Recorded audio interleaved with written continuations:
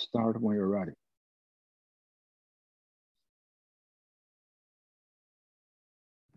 Okay.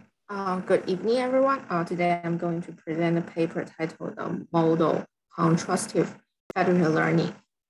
Here is the paper that published CVPR last year. So here is the outline. First, I will introduce the motivation and then trying to discuss their proposed method called the Model-Contrastive Federated Learning and show the experiment. Finally, I will conclude the paper. So as we all know, the federated learning can bring a lot of benefits, such as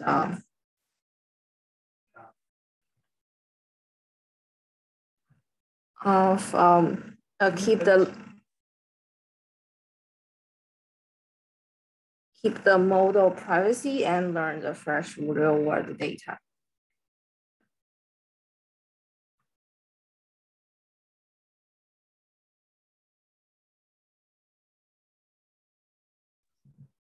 And here is the key challenge, one of the key challenges in the federated learning.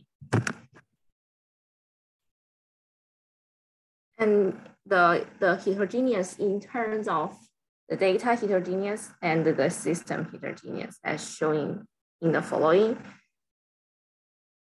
Since the model, since each client may have a different type of data distributions, so using the local training step may lead the local model kind of far away from the global federated aggregate model, so it will slow down the model training.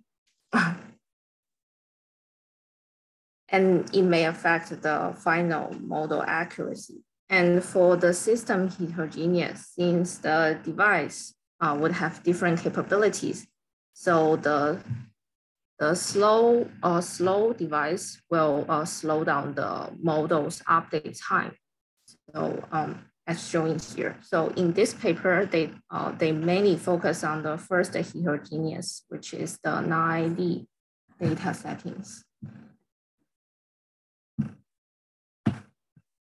Given the current work to tackle the non-ID data, they mainly focus on the two steps. They can work on two kind of different steps. First is for the local updates part, which is the step 2. The existing works like the FedProx or the scaffold usually are focused on how to modify the local training loss. So for the FedProx, they are directly adding the regularization terms to directly limit the local update.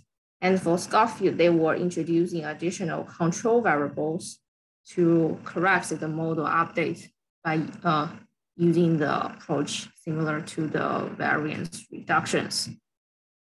However, those existing approach, later I will show in their experiment, they will show that this study has a very limited advantage over the federated learning in the deep learning models.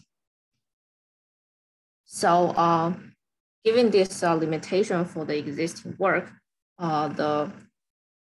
this paper are trying to design the new local loss functions and trying to help reduce the non-ID issues and to improve the global model's accuracy. And another direction you can work on is to trying to modify the aggregation step in the third stage, in the fourth stage, where the global model, the global server would aggregate the model from different users. So here is the existing approach that they're using to modify the global update rules. For example, like adding the momentums or using some Bayesian parameters to find, match, and aggregate the weight linear-wise.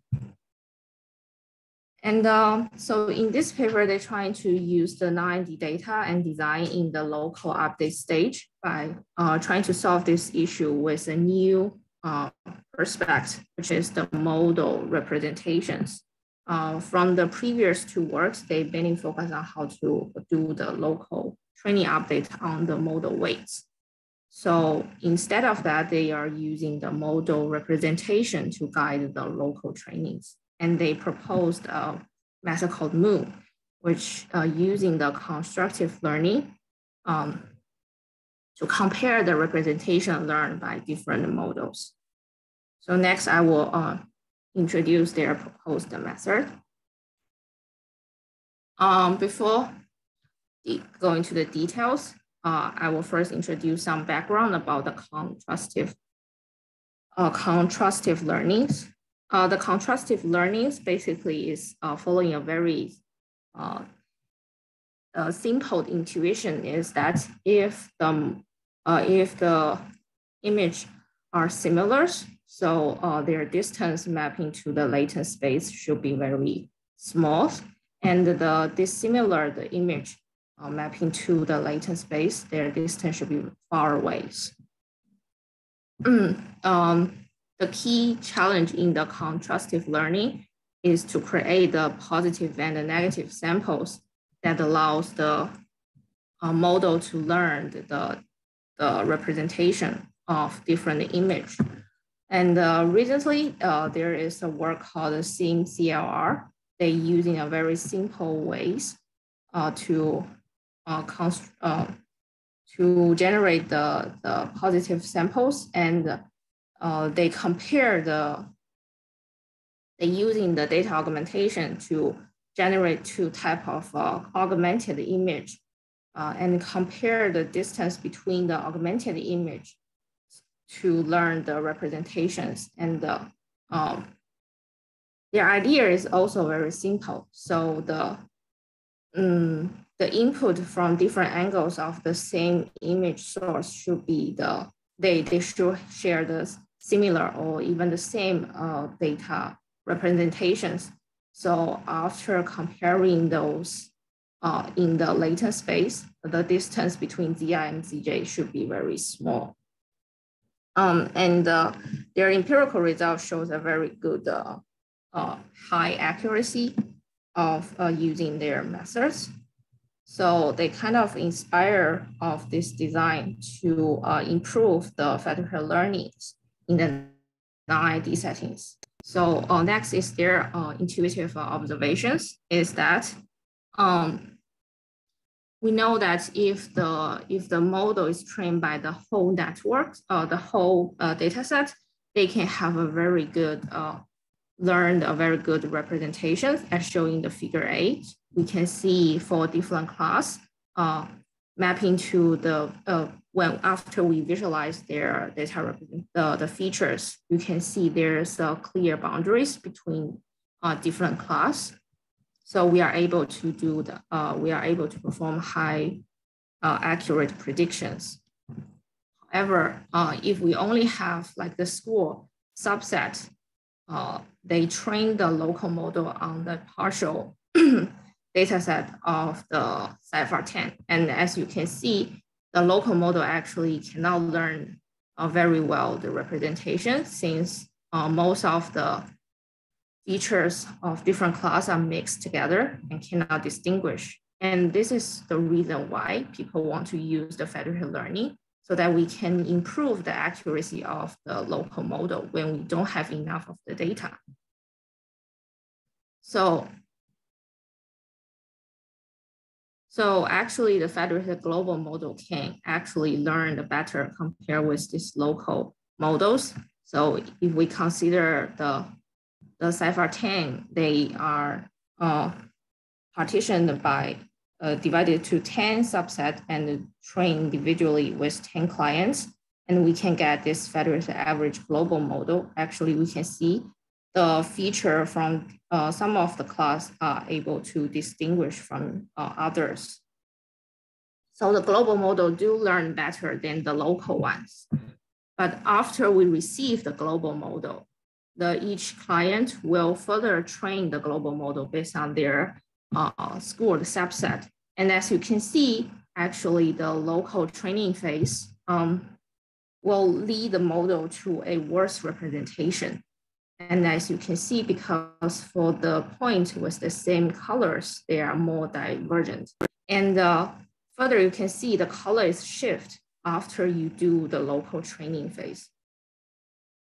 So that it means that for the local training, if we just train on the subset of the data set, it actually learns worse. So in order to control such shift and keeps the better representation from the global model, we need to control this shift. So the main idea of this proposed method is trying to decrease the distance between the representation learned by the global models.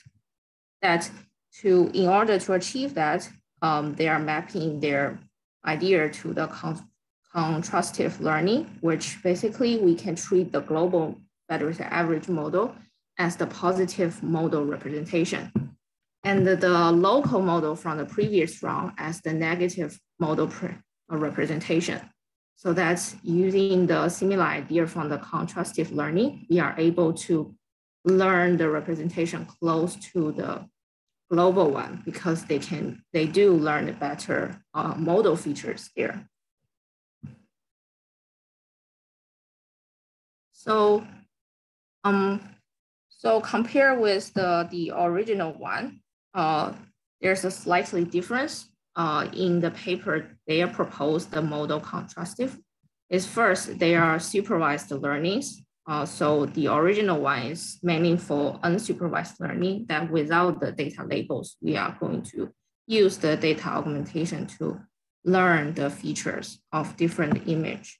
So they trying to focus on extract the feature from the data samples. But in this paper, since we're dealing with the model shift, so we directly trying to let the local model to learn to compare the representation from different models. So we have the original global model and compare with our local model that to be trained. So we need to minimize the distance between these two. So next I will introduce their method. So for the local training phase, they actually trying to slightly modify the network architecture and design the new loss function here. So in order to learn the model representation, we actually need to keep two copies. First is the copies from the feature from the last global models. The T-1, the T here represent the communication rounds index. So we need to keep the copies from the previous local models, and also we received the feature from the global models, and as the Z global, and also we have the newly trained model representation as Z. So the constructive loss can be described as the following. They directly use the loss function that designed from the previous papers. And also because not only they consider the constructive loss, they also consider the supervised learning from the traditional way. So we have the new function by simply adding the hyperparameter mu here to construct this new type of local loss. And as you can see, their new loss function actually is can reduce to the traditional Federated average if there is no non-ID issues. So if there is no non-ID issues, the representation between the local model and the global model should be the same. And in this way, the second term will reduce to a constant. and they are recovered from the traditional federated average with IID scenarios.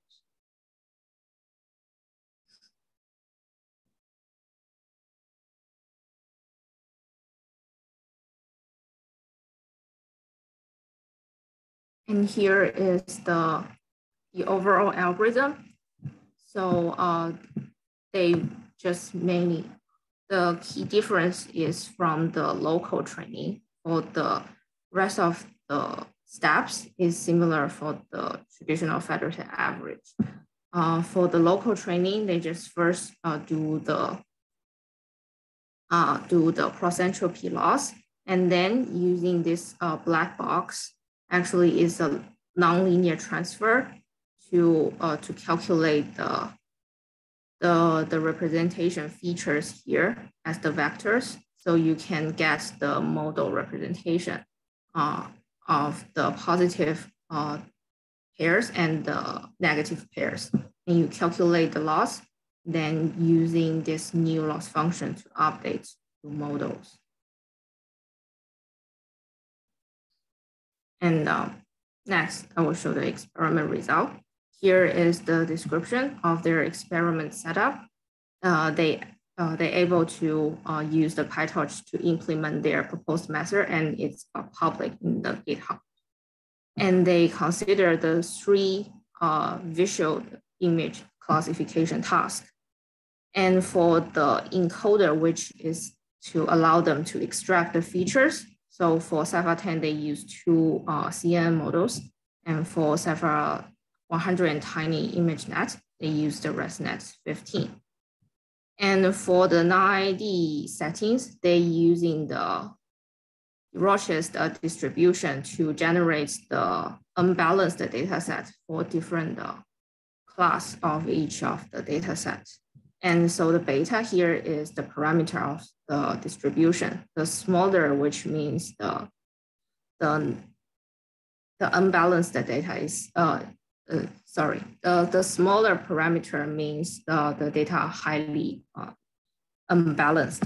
And they also use the MLP for the projection to map the representation to a latent space so that they can calculate the distance, to calculate the similarity between the positive labor and the negative labors. And they also compare with 4 different baseline schemes. And here is the first evaluation. As you can see, for different tasks, they can clearly outperform all other baselines. And as you can see for the Schofield, when they are using the deep neural networks to do the training, they actually have a very bad performance. And next is they show the convergence rate. As you can see, the Fed score have very low accuracy. And for the Fed procs, they kind of fine-tune the hyperparameter of their proposed method to control the regularization terms. And as you can see, the best one, they claim that because the best mu is a very small number, so the performance is very similar to the federated average, especially in all of the 3 cases, they have a very similar performance as the federated average. But their performance is obviously and clearly outperform all the baselines. And they also report the communication around to achieve the same accuracy. As you can see, their method is much more communication efficient, and they obtain the high accuracy. Yes. And they also examine the impact of the local iteration numbers, local epoch numbers. And as you can see in the non-ID settings, if we set the local update is very large, we can see the accuracy was dropped dramatically, especially in the baselines. And compared with those baselines, their accuracy drop is slightly small. So they can effectively mitigate the effect by learning the model representations. And also they consider the scalabilities of their work. They consider the full participation in the 15 parties and the partial participation in the 100 parties. As you can see, their method clearly can achieve higher accuracy in much less communication rounds compared with the baseline. And in terms of the diversity, because their method aim to solve the non-ID data, so they also have a very high accuracy compared with others. And even with beta equals to 5, which means that the heterogeneous, there's more tend to be ID data set. And as you can see, the federated average actually can outperform the baselines of the FedProx and the Schofield. And the final one is this, they also report the average training time per round because they are using the different loss functions. So you can see that for a tiny image net, their training time is longer, much longer than the rest of the street. But compared with less complicated tasks, their method can be affordable, and because of their trainings much faster, so their overall training time for the cipher can reduce the training times. Yes, and so here is the conclusion. Basically, they propose a very simple, lightweight federated learning algorithm to address the non-ID data issues by using the model-contrastive learning. And that's it. So, any questions? Hello. Can you go back to the where you explained about the model-contrastive learning? I believe is where they're showing one is the X augmentation, the other one is the W augmentation.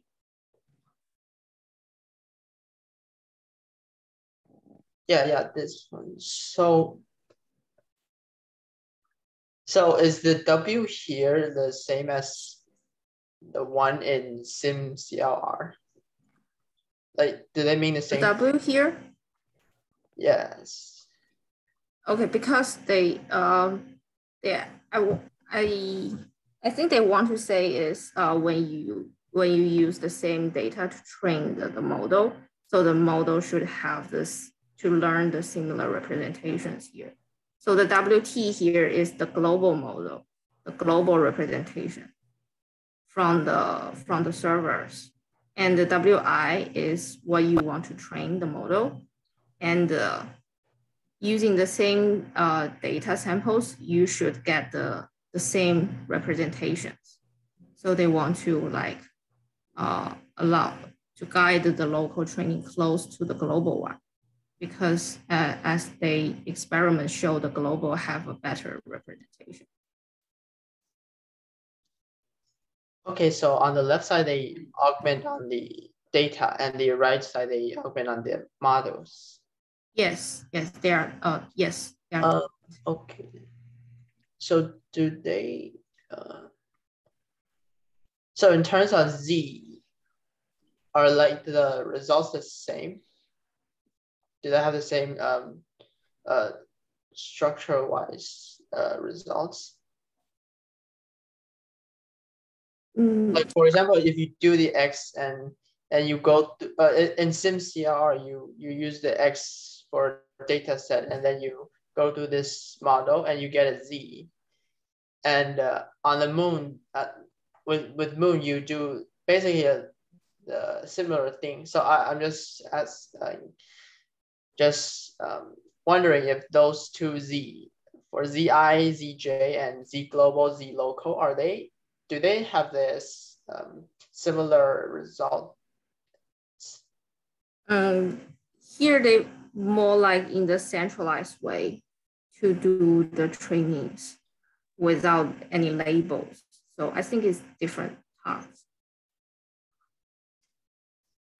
Okay, thank you. So Ray, I have one question here. So here for this maximize agreement, I'm confused. So in the previous slides, you have one example. You show that so for the positive sample, they want to minimize the distance, and for the negative sample, they want to maximize the distance, right? But here for this maximum agreement, what does it mean? They want to make this two model to be close, to be similar? Yes, they want local model to be similar to the global one. But if that here you define one is positive, another is negative. So intuitively, so like we want to just like keep close to the positive and keep far away from negative. But here it seems that you want to make this positive and negative to be close. Oh, yeah, this is from the previous round. So you don't want to, like, your model don't want to close to the previous round, but close to the, like here, it should be T minus 1 local model. And here, the global model should be T. Okay. Oh, I see. Yeah, you go back to that model slide. Okay, so here at the top of this X, this step is the new training, right? It will become a new model.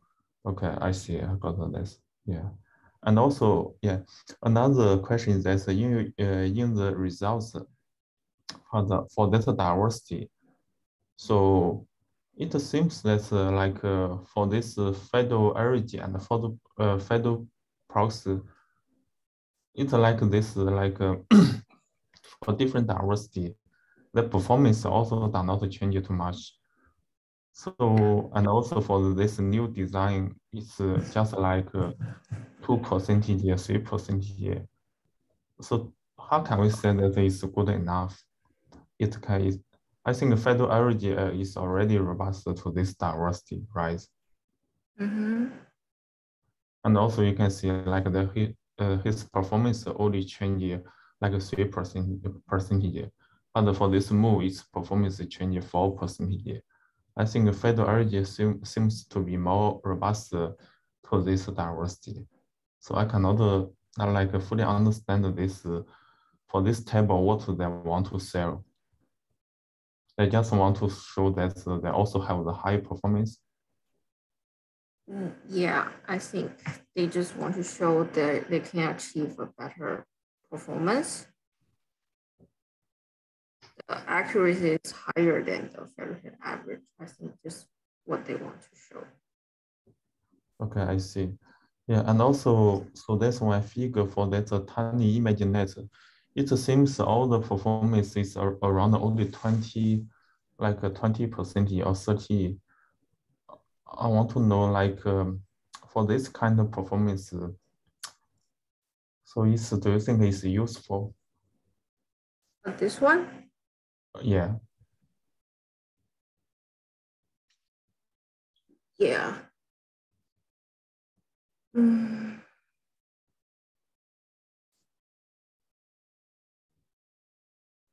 that's what I feel confused. So it's only 20 something, even it's the top one accuracy, but I think this 25 or 23, how to say this result is useless. Yeah, I think, yes, I think you're right.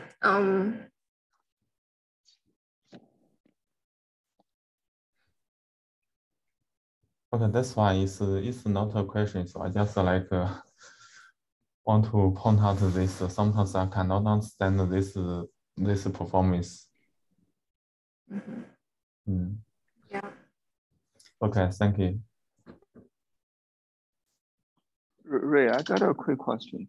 So There are multiple papers, right? So use the global model to help the local model to rectify local model, or say to help to improve local model training or local model update, right? For example, simple one is you just use the distance to measure those global model between global model and local model, right?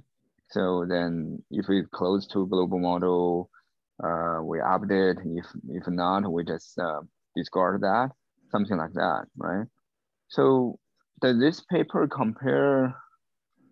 I know they compare with the federal average prox and this thing, but those papers mainly they deal with the non-ID, right? It's not like use a global model to help the local model updates. You know what I mean? So does this paper compare their scheme with the other similar scheme? It seems like this one, yeah. First of all, it works on non-ID data, but also it's like it uses the global model to help the local model, right? To rectify, to help to correct the local model training or guide the local model training, stuff like this, right? But this is not the only paper talking about this. You know that, right? So there are multiple federal learning paper.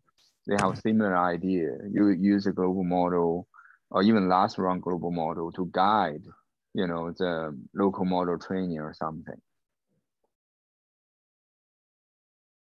To guide the global. Yeah, this one is like a contrastive learning or whatever. It's just like, you use a global model kind of to guide the local model training, right? To make sure it's kind of close to you or something. Yeah, but they ultimately want to have a global model. What do you mean they automatically help global model? For this one, they just to train a single global model. Yeah, for the other paper is the similar things. For example, okay, I give a very simple example. For example, there were a paper talking about, okay, if your local model updates is kind of far away from global model direction or something, yeah, you give it up, right? So you discard those updates. You only pick up those, updates close to the global model training direction, right? Something like that. I think this paper, basically idea, I mean, we leave alone non-ID part, okay? We only talk about use a global model to help or guide the local model training part. That's similar. They should compare their scheme with those kind of scheme as well. But obviously they didn't. They only compare with the scheme that changed the local laws. They didn't compare with the previous. They talk about they modified the aggregation rules schemes. No, they just only compare with yeah. The things I mentioned there, belongs to modify the aggregation rules. Yes. Yeah, something like that. Yeah. Yeah, they don't compare with those schemes as they claim they can build on top of their schemes. So I think they don't compare with those the other existing work, but only compare with the scheme, the local training. Did they mention any reason for that? I think from very high level, big picture point of view, they're doing very similar things. Right? But they use a different approach, definitely. Some people use the divergence, some people use this, some people use the cosine or something. Basically, they're doing similar things, right? I think because they can couple together. Maybe after you do this training, you can disperse. They can combine with those schemes. So this is probably the reason they don't. What do you mean by they can couple together? Here, they introduce those schemes that they also do the non-ID, but they just do it in the the server's aggregation rules. So they basically don't compare with those schemes because they say you can use their method and also use these schemes to change the rules update in the aggregation in the server side. So it's actually, you can combine this algorithm together. They just change the training in the local update stage. And you can, like, on top of that, you can further change the aggregation rules. So it will be the new schemes. So they don't independently to compare with those schemes. They just say that like they can combine this together. Oh, what you're saying that the things I mentioned is like we give a metric to select which kind of model updates we should pick up, right? Yeah. If it's close to a global model, we pick it up. It's like an aggregation rule. But here in their paper, it's like they use a global model to kind of refine their local training. Mm-hmm. Yeah, they just modify the local update stage. So they only compare with these two schemes.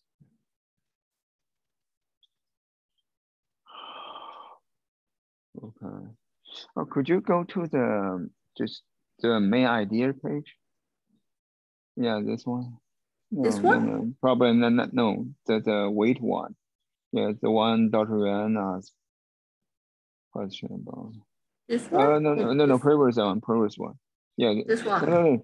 No, next page. The page Dr. Yuan asked a question. Here? Yeah. Okay. Let me double check.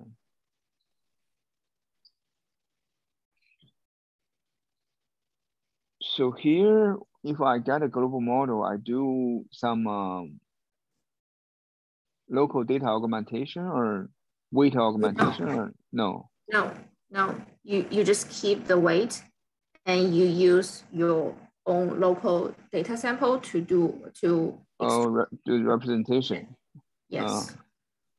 And when you do the training, you try to make this WIT representation, they're close to the global. Yes. Okay.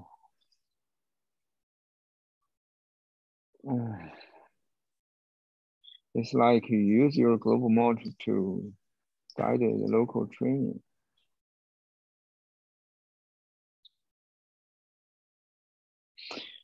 Okay.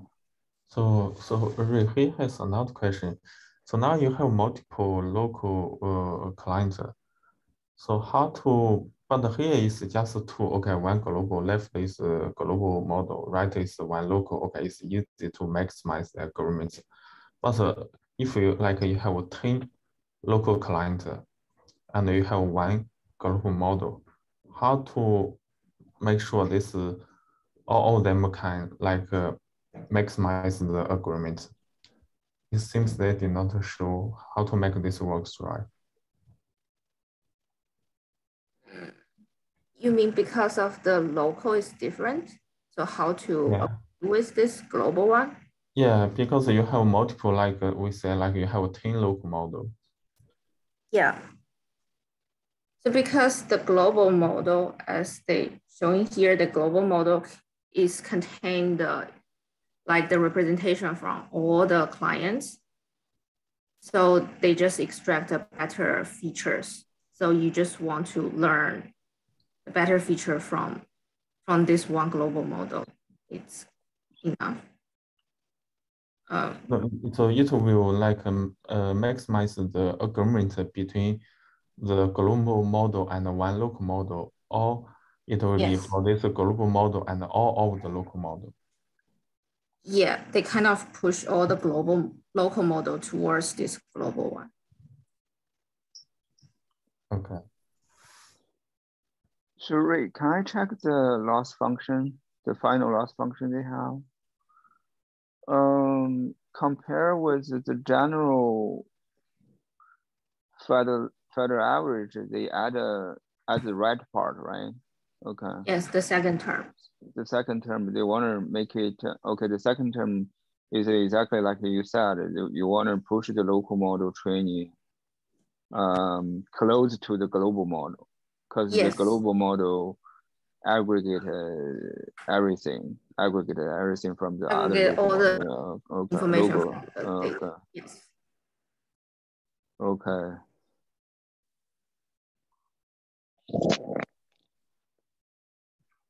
Okay.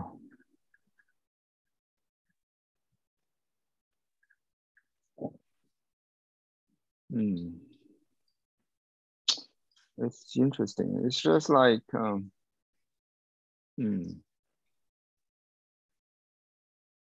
just like the guide, okay, but it's not like a traditional federal average guide. It's more than that, right? So I give it's like I give more constraint, right? Training. I want it's not more. Yeah. Because they basically based on the visualization results. So they only do the experiment on the image task. They only do that on the image task. Yeah, yeah. All the Cypher 10, Cypher 100, and the image tiny. Okay. Because of their observation, you are able to visualize the features like that. So, but for general data, they don't have this property. They don't do the experiment on the general case. So it probably is like you can do further experiments on whether the other data task or other tasks are sharing the similar observations, and you can use their approach to improve the model. Yeah, but conceptually, what do you think? I think conceptually, it should work for all the data, right? Yeah, it should be. Yeah, because also they claim because their method is focused on the model representations, so it may not only constrain to the image, like the image visual task. Because the traditional contrastive learning is basically rely on this visual representations. But you can also do like in the language models or something. So yeah, they have different different schemes for different tasks. And here the CVPR is like basically focused on the image task or visual task. I think, yes.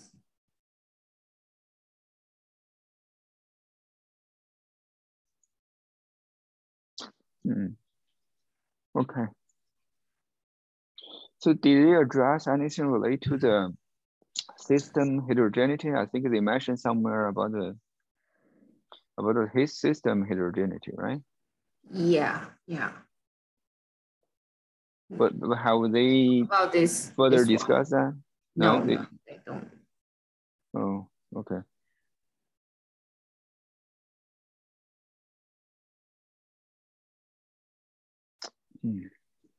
Although it's a simple constraint, but it's very interesting. Any other questions? Hi, Ray. Can you explain again why their method outperforms the existing approaches? As you mentioned, we can easily add a regularization term in the loss function, and we can also keep the local model close to the global one. So why their method performs better? I think because they extract the representation as they learn the features. So why the feature-wise based approach methods outperforms just the one? Yes.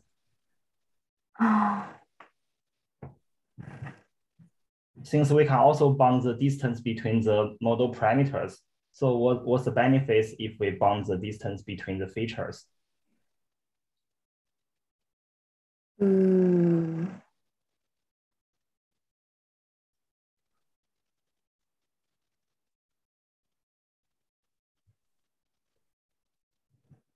That's a very good question. Yes, I'm still wondering the same thing, but yeah, since we in the existing approaches we have we have many similar papers to tackle the same issue. Yes. Yes. Yes. For the features,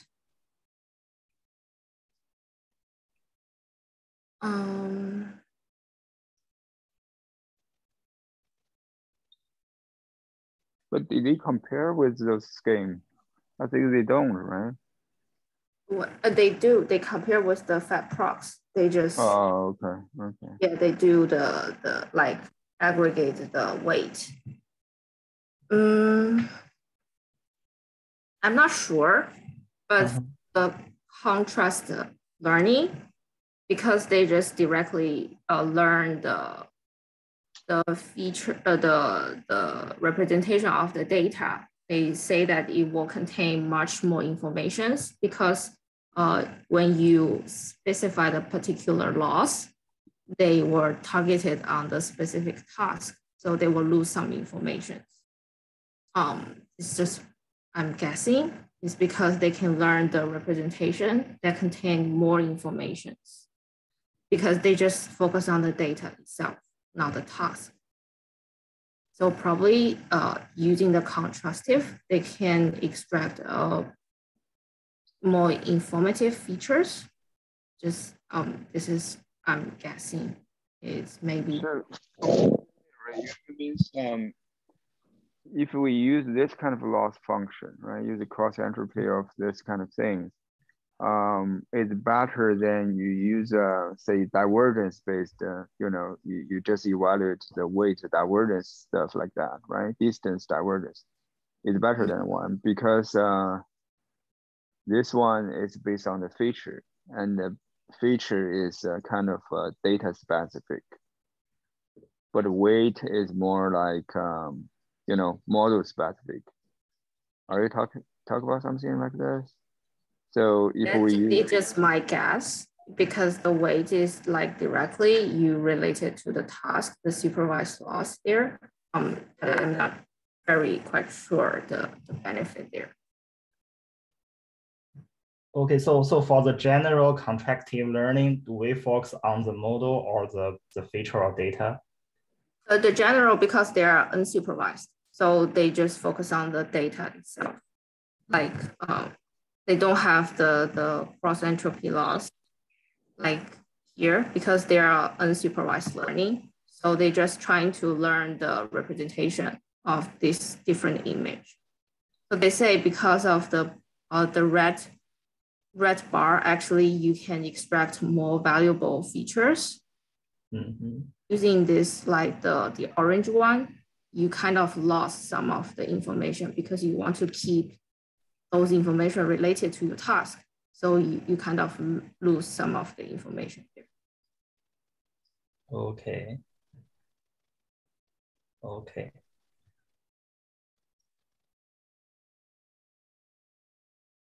but still, well, can we do some comparison afterwards to?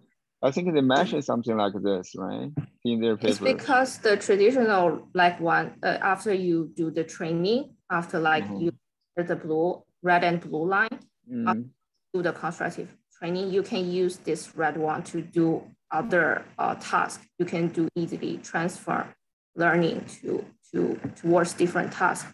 I think the red part, you will maintain a lot of information about your data. So I think it might be like benefit because you contain many of the features there. So the contrastive learning, basically you can use for the like pre-training stage. However, if we use a KL divergence, for example, that's going to be task independent or data independent, right? That's what you're trying to say. Jiahao shared the paper. Here, this paper, they set this paper as a baseline, they have some comparison with the distillation, feather proc, something, yeah. Maybe that's what they want, right? Have the experiment comparison. Where is their loss function? Let me check. Oh yeah. Their loss function is like KL, right? So what they say, their performance is better than this one? Sometimes it's better than others, and sometimes it's not. Not always. You can see roughly checking, they only use the KL to replace the cross entropy, and they did some knowledge transfer stuff, knowledge distillation stuff. Okay.